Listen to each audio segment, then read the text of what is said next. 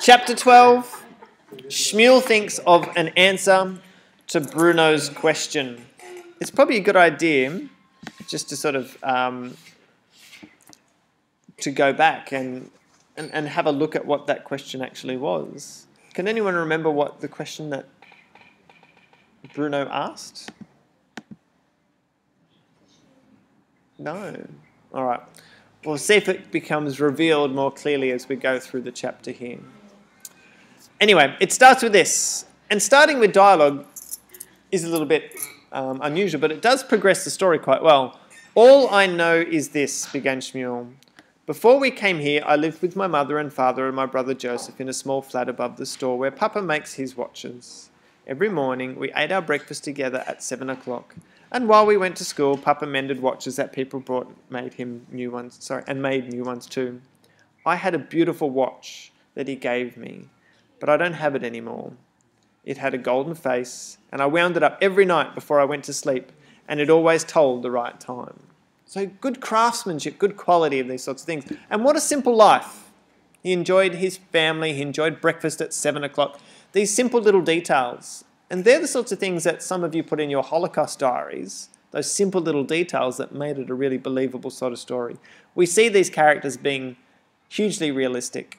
Okay, we don't look at them and go, oh, that's never going to happen sort of thing. And there's this reference to this watch that Shmuel had at one stage. Now, this would have been stolen by the Nazis. And he mentions that later on when he says, they took it from me. Who? The soldiers, of course. As if it was the most obvious thing in the world. The Nazis did all of that sort of thing. They took all their personal possessions, anything that could be used that was sort of valuable. And you probably noticed too that from some of the documentaries we've seen, a few of those items were actually stored away and not necessarily just pilfered and stolen in the way we would expect, but were actually filed away in different sorts of places. So some of them were recovered at a later stage. So they continue through, and we get these really simple discussions going through. And I like how in the text here we've got these very simple diagrams that show how different these characters actually are. The Star of David on the armband that Shmuel has to wear, and the Nazi insignia that that Bruno is so familiar with. Because, let's face it, that's on the armband that his father would wear, but not Bruno himself. He's not yet a Nazi.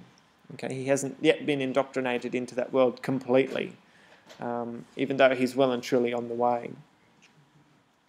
And they talk about these for a little while, and they sort of realise how similar they are, but a little bit different. Okay, and that's really how you would describe these two kids.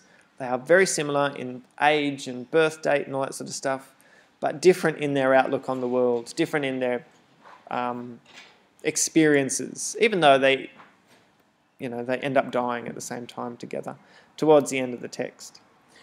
And this little comment here, it does sort of show how childish they are. All the same, said Bruno, I think I'd quite like one. I don't know which one I'd prefer though, your one or father's. As if he gets to make a decision, like, as if he gets to choose. He doesn't get the significance of what these actually mean. Okay, so we have some really good examples of what we would, I suppose, call iconography. These are icons used within the text, really strong symbols of segregation, of power, of isolation, of persecution, all those sorts of things that we've discussed at length before. And they talk about their sort of history, how they came to be where they are. And Shmuel reveals that, they had to wear the armbands for a few months, he said, and then things changed. I came home one day and Mama said we couldn't live in our house anymore. That happened to me too, shouted Bruno. So there are strong similarities between their lives, even though Shmuel was removed from his home by Nazi officers. So was Bruno, but one was a sort of more peaceful move than the others. Okay. No, but when we were told we couldn't live in our house, we had to move to a different part of Krakow, where the soldiers built a big wall, and my mother and father and I had to live in one room. And this freaks Bruno out. All of you living in the one room together. And then the bombshell hits, and Shmuel reveals that there were actually other people living in that room as well. And Bruno's like, oh, that's not possible. Here I live in a 3-story house and I think it's too small, and you're telling me more than one family lives in one room together. That doesn't make any sense. Because he's never seen that sort of stuff. Okay, and he mentions it here, that doesn't make any sense. He finds it too unbelievable to consider to be true. And then we talk about the train. And these trains, again, are a really strong symbol of the Holocaust. And you've picked up on that before, I'm sure. The train was horrible, said Shmuel. There were too many of us in the carriages, for one thing. There was no air to breathe, and it smelled awful. Because these people are on these trains for days on end. So there's excrement everywhere. There are dead bodies that are just nowhere else to sort of put. So it would have been an absolutely horrendous experience for someone of Shmuel's age to experience. And we compare that to Bruno's experience, where he went in, absolute luxury on the train that he was taken to Auschwitz in. And Bruno's silliness just pops up again here, where he says, you should have used one of the doors to just go out and find a carriage that had a little bit more space. And Shmuel says, there weren't any doors, said Shmuel. Of course there were doors, said Bruno with a sigh. They're at the end, he repeated. Just pass through the buffet section, which is where you go to get served your food and that sort of stuff. And the lack of understanding is just severe here. It's quite interesting. There weren't any doors, insisted Shmuel. If there had been, we would all have got off.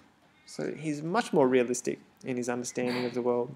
Bruno mumbled something under his breath along the lines of course there were, but he didn't say it loud enough so that Shmuel didn't hear. So he's trying to protect the friendship a little bit there, I suppose. And then, of course, Shmuel reveals that he was separated from his family and his mama was taken away. And he looked very sad when he told this story, and Bruno didn't know why. It didn't seem like such a terrible thing to him. And after all, much the same thing had happened to him. That's why he doesn't get it, because he sees that he is a victim in this as well. Okay, he's the underdog at the same time.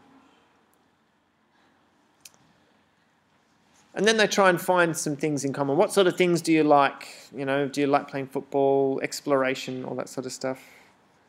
Shmuel shook his head and didn't answer. He looked back towards the huts and turned back to Bruno. He didn't want to ask the next question, but the pains in his stomach made him. You don't have any food on you, do you? He asked. I'm afraid not, said Bruno. I mean to bring some chocolate, but I forgot. So even though he's so hungry that he's feeling that his stomach is in agonizing pain, he still didn't want to do this, which sort of shows a certain level of pride in Shmuel. It shows that he doesn't like asking for help, because he knows that, and probably throughout his interactions with his family, that's the way they've lived their lives. They can support themselves, they can look after each other, they don't need assistance, which you would pretty much have to do in these sorts of circumstances.